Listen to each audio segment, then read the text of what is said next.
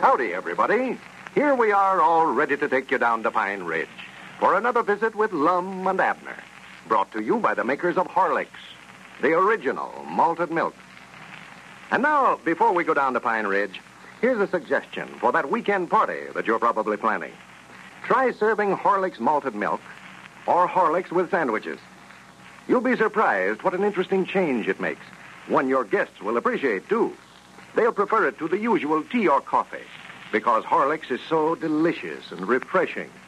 It won't interfere with the bridge game, either. It's so easy to prepare. You just have to add sufficient of the powder to water or milk. Mix thoroughly, and it's ready to serve. It isn't necessary to add milk or any flavoring unless you desire it. Remember that when you're stumped for something to give your friends. Horlicks certainly makes a welcome change. And now, let's see what's happening down in Pine Ridge. In a desperate effort to secure feed for their animals, Lum and Abner have been accepting feed as admission to their circus. The response has been great. So good, in fact, that Squire Skimp is trying to obtain a third interest in the business. As we look in on Pine Ridge today, Abner and Cedric are over at the circus grounds looking after the animals. And we find Dick Huddleston over at the Jot 'em Down store talking with Lum. Listen. Oh, yeah, they had the tent packed to the brim last night. Folks was there from clean over Cherry Hill. Is that right? Oh, yeah. We've got enough feed on hands now to run us all next week. Well, that's one worry you've got off your mind anyway, Lum. Oh, yeah. We're going into the circus business right now. You know, I hate to admit to it, Dick. Dog, I don't believe Abner made a pretty good deal when he taken over that circus. Well, I believe you fellas can make some money with it, Lum, if you run it right. Well, I think I'll get Grandpappy Spears to run my store for me over here and just spend all my time helping Abner run the circus. What'd you do about Squire Skimp, Lum? You gonna let him in on it with you? Well, we ain't decided yet. We told Squire last night we'd think it over and let him know today. Well, of course, it ain't none of my business, Lum, but if I was you fellas now, I'd think that over mighty careful before I took him in as a third partner. Well, I don't know, Dick. We need somebody that knows something about the circus business, and he claims he was with 2 or 3 circuses back in the 90s or something. Oh, yeah. I heard him say last night that he'd been with Barnum and Bailey and Hagenback Walker. Yeah, he ought to be just the feller we're looking for. Sure, Squire'd make you a good man, Lum. He's a good promoter. I'll hand him that. He can put over most anything that he sets his head to do. Oh, yeah. He'd be good to stand out there in front and make them speeches about what all we've got inside the tent. You know, ballyhoo man, or barker, I believe they call him. Yeah, well, he'll make a good one whatever there. And he's got some good ideas about how a circus ought to be run. Sure.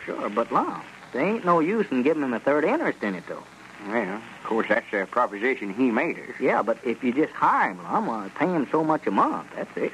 You mean not make him no partner in it at all? Why, no, just pay him a salary. Salary? Yeah, just so much a month. Yes, I hadn't thought about that. Yeah, that's a thing to do, sure. You fellas had enough dealings with Squire to know by this time that you can't put no trust in him. As long as he's working for you and can't get his hands on any of the money, why, you're all right. Oh, well, I ain't scared of him beating us out of nothing. I know him well enough to know that the body's got to keep his eye on him. Yeah, well, he'll beat you now if you don't watch him, I'll tell him that. Well, don't you worry about Squire getting the best of me. You know that old Leonard saying, it takes a crook to beat a crook. No. I don't believe that'll work very well. Anyway, I aim to see they don't get to handle none of the cash money. Yeah. Well, now, if you can arrange it that way, well, I believe he'll make you a good man. Wait a minute. Here comes Abner. I hope he ain't made no deal with Squire already. That idea of yours there, Dick, about just hiring Squire to work on a salary is a good one, I believe. Sure. And you can get him at your own price, Lum. Hire him for a song and sing it yourself. I could tell last night that he's awful anxious to get back in the circus business the way he talks. Oh, yeah. As quick as he come over and seen that sawdust around there in the tent, he's just like an old fire horse. Well, howdy, man, howdy. Well, come in, Abner. I'm glad you come over.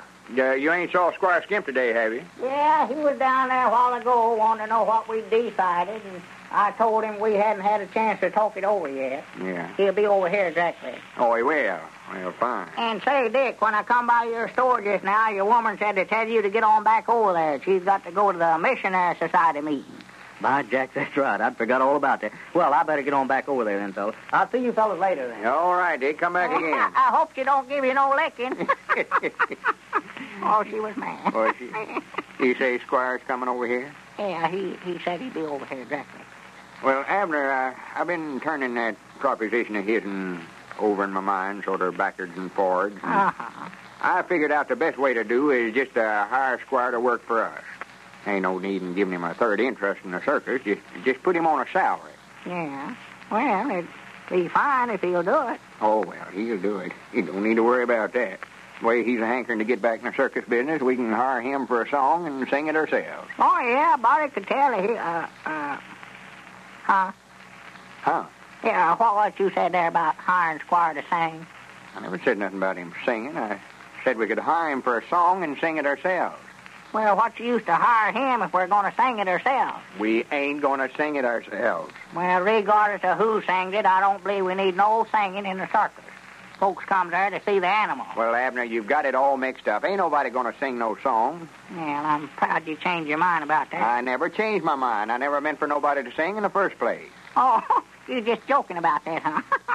I thought you meant it. No, but that's just an old Eddard saying. I mean, the squire's so anxious to get in the circus with us that we can hire him cheap. Hire him for a song and sing it ourselves.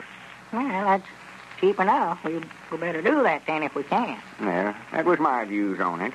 That's a heap better than giving him a third interest in the Oh, circus. yeah, I reckon it is, sure. Wait a minute, I believe that's him coming up out there now. Yeah, that's him. We can try it out on him anyway. Ain't going to hurt nothing to try. Why, no. But I still got my doubts about him doing it, Mom. He's a hard feller to deal with. Hi there, Squire. Come in. Here, we were just waiting for you. Yeah, good evening, gentlemen. Good evening. Come on back and sit down, Squire. We were just talking about you just before you come in. Yeah, we sure were. We've got a little different proposition to offer you from what we were talking about yesterday. Yeah, how's this, Squire? She's only a bird in a gilded cage, a beautiful sight to see. For a garden You may scene. think that she's happy What's and eating you, free from care. She's not. Have you lost so your she mind? seems to be. What do you think you're doing? Will you take it, Squire? Take it. Will I take what, Abner? Will you work for that? Oh, for goodness sake, I know what he's doing. Well, I don't believe I know what you mean, Abner. Don't pay no attention to him, Squire. Sit down. Yeah, I never thought it'd work in the first place. Squire, me and Abner's been talking over this proposition of yours, and whilst we'd love to have you in the circus with us, we ain't going to take in no third partner. Now, if you want to go and work for us on a salary, why, we're ready to talk business with you. Well, now, that sort of depends, Lum. How much of a salary do you gentlemen figure you can pay? With all the experience that I've had in this business, you know, I ought to command a pretty good salary. Well, I think so. Why, sure, yeah. Tell you what we'll do, Squire. We'll start you off at $100 a month. $100 a month, huh? Yeah, and if the circus is going good and we're making money, we'll raise your salary along. Live and let live's my motto. Well, I'll tell you, men. If you'll turn me loose, let me turn this into a #1 circus, I'll take you up on that offer. Well, that's what we want you to do, Squire. Just take hold of it and show us where we can improve it. Yeah, well, now, you see the way it is now, men. Well, there's no show to it at all. It's just a collection of animals on display over there. Yeah. And there's some of them that I want to get shut off, too. Some of them we ain't got no use for over there. Like that cow. She ain't no circus animal. No. Well, now, right there's where you're wrong, Abner. You was telling me yesterday about that professor from Shady Grove giving her a name. She's a sacred cow from India. Yeah, that's what he called her, Abner. Yeah, that's right. But I know we ain't got no use for them 2 hound dogs over there.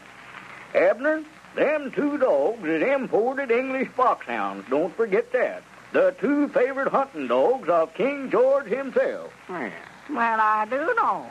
Well, I'll bet old Ike Reynolds would kick himself for ever swapping them if he knowed that. And it's a good source to get the members of our flea circus from, too. Yeah, the thing we got to get shut of is them rabbits. Them's just a nuisance over there, Yeah. just taking the place. Last count Cedric made over there said we had 411 of them. One of our main attractions, Lum, one of our main attractions. Yeah. The largest single collection of genuine Belgium hair rabbits in the world today. Well, I figure them rabbits will draw as many people in there as our white elephant will. White elephant? And we ain't got no white elephants, Squire. No. Not now, men, not now. But we will have. The only white elephant on exhibition in America today. You've got the elephant, and I'll get the whitewash. Oh. Well, we got to get shut of them white mice over there before they run the elephants clean off. Yeah, we sure have. No, there's where you're wrong again, men. That's one of our biggest attractions right there. Why, men, we're the only people of today that are able to exhibit before the good people of this country a collection of sacred white mice honored and worshipped at the Temple of Abadab. And now that lion you've got over there is the most ferocious beast in captivity today, brought to this country with the great expense to the government and the loss of... Wait a minute. Where about you going, Abner? I'm going over to that circus to look at them animals again. That's all you did for a week, is sit over there and look at them. Yeah, but I never knowed how wonderful they was till just now. I know that we've got something there. Well, we can see right now that Squire is going to make a valuable addition to the circus. Well, folks, it's certainly swell when listeners write our advertising sketches for us. And that's just what Mrs. R.F.M. of Wheeling, West Virginia did. The following scene took place only a few days ago. Mrs. M. has come to meet her son Tommy at the school gym. We're going to hear what happened. Listen. Why, Mom, what are you doing here at the gym? Hello, Tommy. I've got a surprise for you. Daddy's working late at the office tonight. Those income tax returns, you know. So I'm taking you to the 5 o'clock show at the Rec. Gee, Mother, David Copperfield? Oh, boy, that's swell. Yes, but come on. We'll have to hurry. It's 4:30 already. Okay, Mother. But, say, when do we eat? Eat? Why, child, don't tell me that you're hungry at 4:30 in the afternoon. I'll say I'm hungry. You would be, too, if you've been playing basketball on top of 2 examinations. I'll soon fix that. What, the examination? Oh, Yeah. no, your appetite's silly. See, I brought a flask of these tablets along. Oh. What are they, Mom? Candy? Oh, of course they're not, Tommy. You know how candy spoils your appetite for dinner. They're Horlicks, chocolate malted milk tablets. Oh, boy, they're swell. I know. All the kids like them. I'll say they do. I know what you like, and I know what's good for you, too. You won't need anything else besides these before dinner. And they won't spoil your appetite either. And Mrs. F.M. is right. A few tablets dissolved in the mouth are great for warding off hunger without spoiling appetite. They taste swell, too. Youngsters love them. This is Carlton Brickert, speaking for Lum and Abner and Horlicks, who now bid you all good night and good health.